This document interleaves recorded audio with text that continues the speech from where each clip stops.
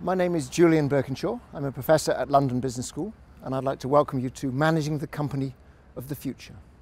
The purpose of this course is to help you understand the forces at work in the business world today and to get a glimpse of what the organization of the future is going to look like, how it's going to affect you and the organizations that you work for.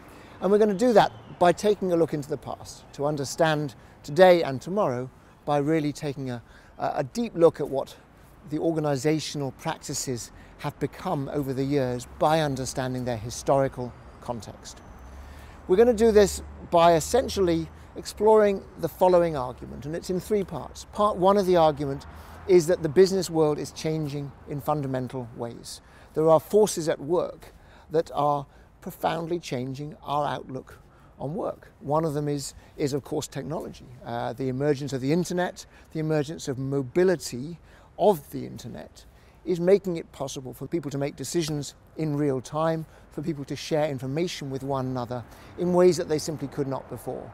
And of course the whole social media kind of revolution has had a profound effect on the way that a lot of people think about their working lives. A second trend is so-called Generation Y. These are the people who were born after 1980 and are now occupying often quite senior positions in organizations.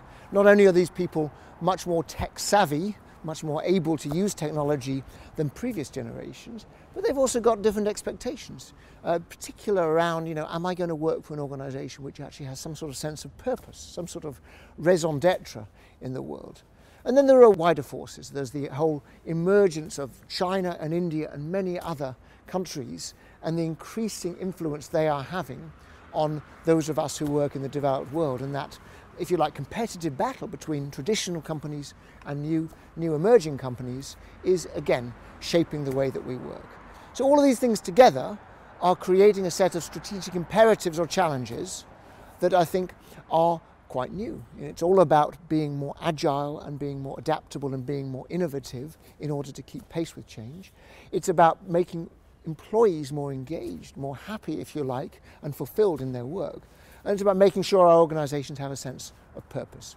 If the first premise of the course is that the world is changing, and the second premise of the course is that the traditional models of management that served us 100 years ago have been continued to be used today, then the third premise of the course is that there is a basic tension between those two things, and that tension needs to be resolved by organizations experimenting with new ways of working, trying out new ways of working that to some degree kind of cast off the old principles and embrace some of the newer principles that make it possible for us to do things that we couldn't do before.